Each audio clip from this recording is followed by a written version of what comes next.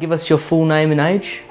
Yes, James Frederick Washbrook, and I was born in 1927. First I was born in Brunswick, and we shifted to Pascoe Vale, and I finished up at Preston Tech. Not James to me, he's dead. One of the things I think with my dad, he's a survivor, he goes on. And I think his painting is a lot to do with that, because he can sit down and he can paint. I was hopeless at schoolwork, except at doing drawing. I used to like going down and we'd go down and sketch down at the wharfs. And I used to sketch it. They used to have the older diner there that was rotten away. And a lot of all my drawings, I don't know where they are now, they're just gone. But I used to love doing that. And my brother had a lot of patience, he never done any of that. He used to just sit there with me and watch me.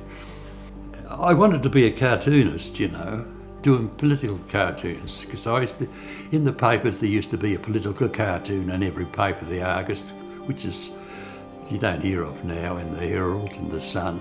At the time you had Hitler and Mussolini and the Spanish War was on and everything.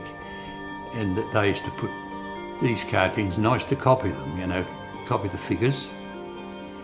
And that's how I won this competition in the Preston Technical School. I could always remember he come down and he looked at what I'd done a cartoon, and I put the Hitler and all these other cartoon figures in it, and he said it. He just laughed. I thought to myself, well, there's something I might win this, but I didn't. I went there with no hope of winning anything. And the teacher told me, he said that you've got talent, which surprised me, you know. In those days, I think he was one of two other brothers, and you know, he's had to work hard for everything he's got. He's from that era. I mean, I'm a little bit artistic, but not in the same way he is. I wish I could be able to, you know, to paint like he can. When you do an oil painting, it's like when you paint say you're painting a house, you put a primer on it, then you put a coat, another coat on it, and two more coats on the top, and keep putting coats on it. But you must start with a primer. Oh yes, I buy a magazine, I buy the Artist magazine, and I see all the different types. That everybody's different. Painting's just like handwriting, you know. Nobody's all the same. If you do try to copy somebody, you can't copy somebody because they always do it better than what you do. You've got to be yourself. I like to do paintings of trees and landscape more than I would portraits, because portraits is a very hard thing to do. You've got to be perfectly with them. But I can do portraits. You've seen my portraits. But I'll do anything. I can paint anything. Me and Mum were probably, you know, if we didn't like something, we'd tell him.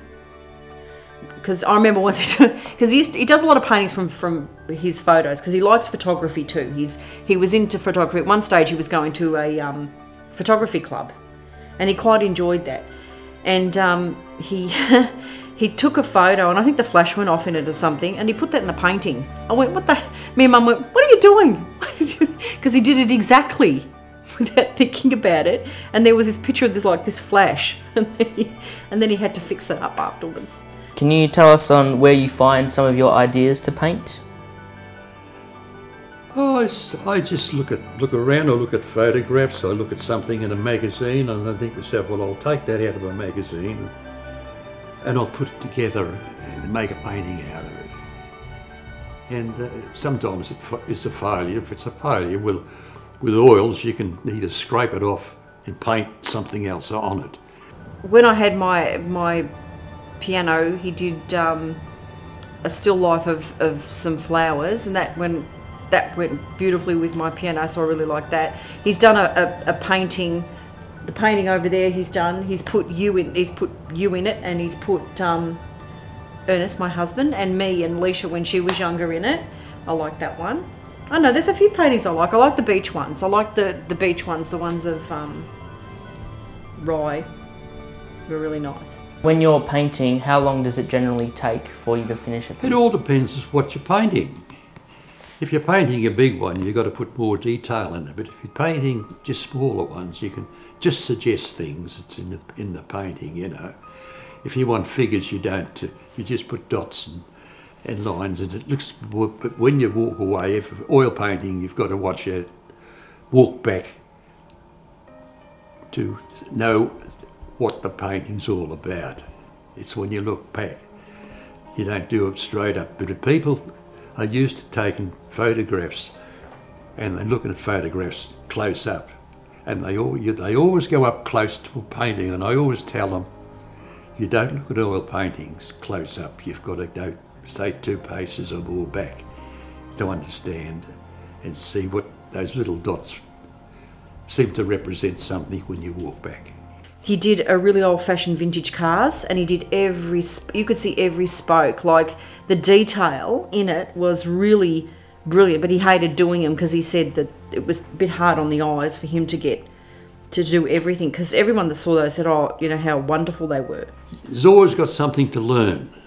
I think every artist I know or read about, they say, well, we're still learning. We never stop learning, which is quite true. Even when you speak to Dad, he says that he's always learning. Even at the age he is now, he's always learning. I remember when he first was, if you look at his early paintings, he put a lot of green in his trees, you know, and as he's got older, he's changed the colour of them. So, you know, the palette's changed, and the colours that he does are different. So do you think Rosebud, how has it influenced your painting? So what have you painted? You got more solitude than I had, you know, especially now I'm on my own. It keeps me busy.